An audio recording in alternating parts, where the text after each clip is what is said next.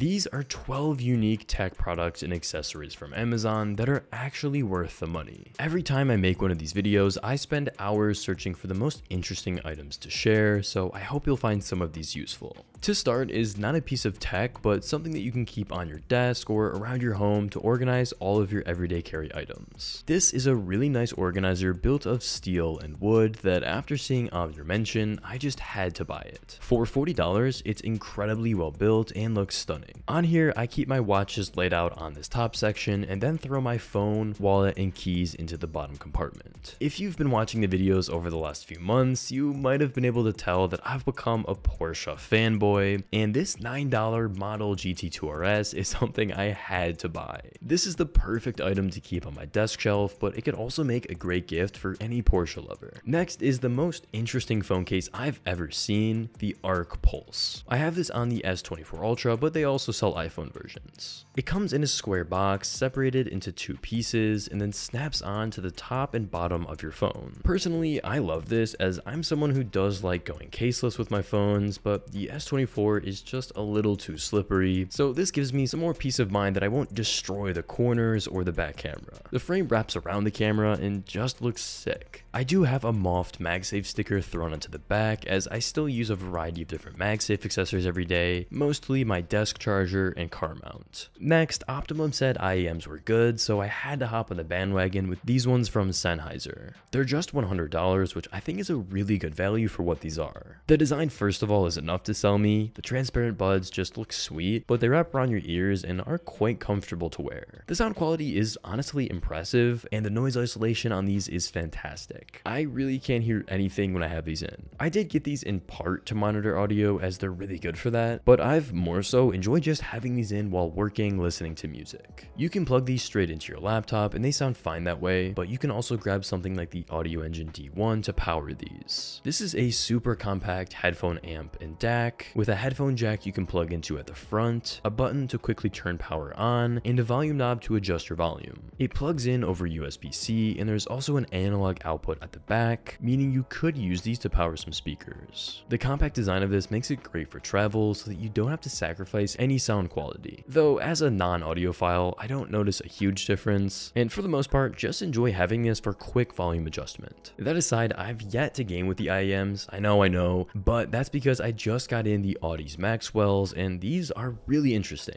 I had heard so many things, good and bad, and couldn't really get a clear answer, so I had to check these out for myself. These are what I'd call a proper audiophile pair of headphones, and while they're not geared towards ultra competitive gamers, they're great for kind of casual players who want to talk to their friends, or more likely get immersed into single player games. For that, the sound quality is fantastic, and these are by far the best sounding gaming headphones that I've ever had. Maybe I'm just a baby, but I do think these are kind of heavy. Not so much that I can't wear them, but I just didn't expect them to be so noticeable. That aside though, I find them to be really comfortable with how big the cushions are. Being wireless is really convenient whether you game on PlayStation or PC, and by the way, with the USB dongle, you can quickly flip a switch to change between operating systems. In my opinion, if you're someone who plays mostly single player story-driven titles, give these a shot because you can always return them, but I think you'll like them a lot. Next up is the Creator Kit from MOFT, who is the sponsor of today's video. Unboxing the incredibly well-designed kit, which by the way can be converted to an EDC organizer afterwards, you'll find 4 accessories that are really helpful to use with your iPhone, or even if you're on the S24 like myself, will work perfectly with their MagSafe sticker. First is their Mova snap case, which is made of vegan leather on the exterior and microfiber on the interior to prevent any scratches when throwing this on. With MagSafe built in, it works perfectly with the snap-on stand and wallet, giving room for 2 cards and allowing you to prop up your phone in landscape or portrait mode wherever you are. Next up is the phone lanyard that I'm a huge fan of. It makes sure you always have quick access to your phone for taking photos without having to carry it. Now, the fourth and most useful of all of these accessories is MOFT's invisible tripod. It functions as a tripod stand so you can easily take stabilized shots while on the go. It's incredibly quick to set up, taking just seconds to open and prop up for making content. MagSafe in the tripod ensures it stays securely connected to your phone at all times while taking selfies or vlogging. Like the wallet stand, you can set it up in portrait and landscape modes, where you have far more control over the angle you set it at. This means whether you want to jump on a video call, shoot an overhead shot, or watch a movie, it works perfectly. If you want to check out the creator kit for yourself, head to the link in the description.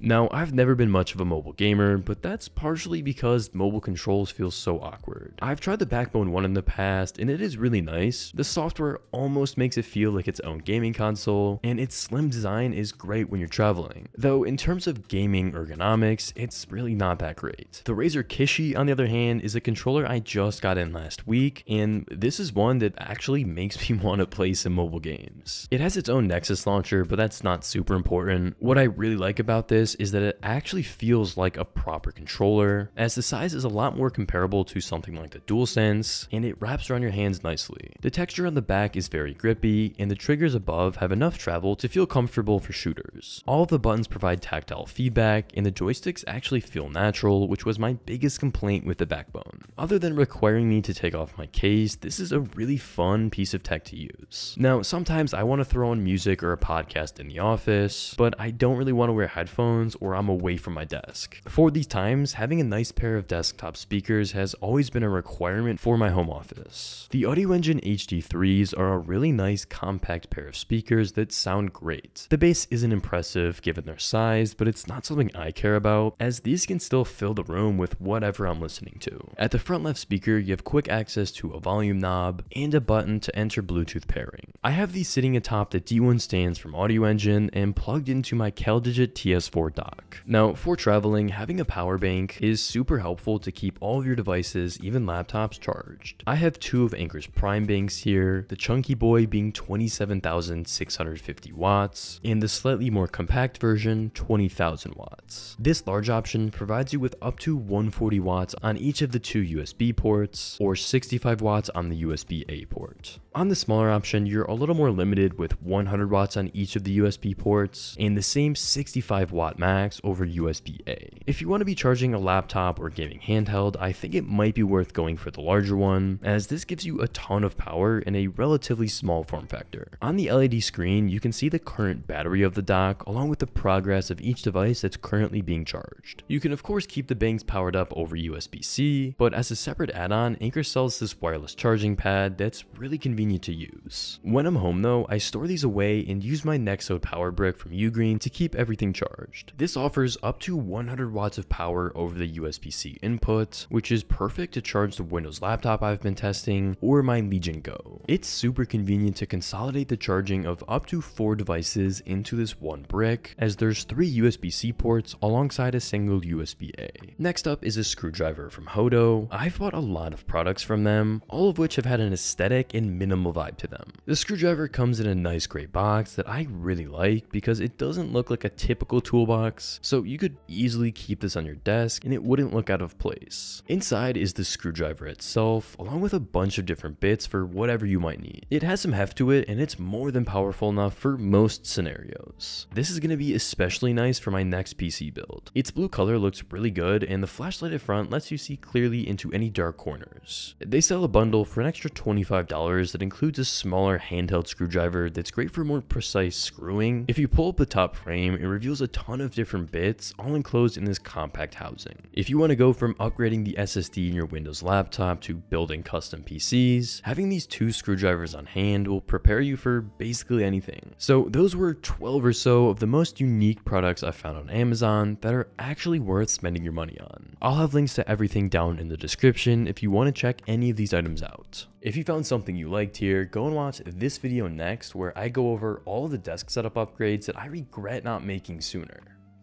Take care.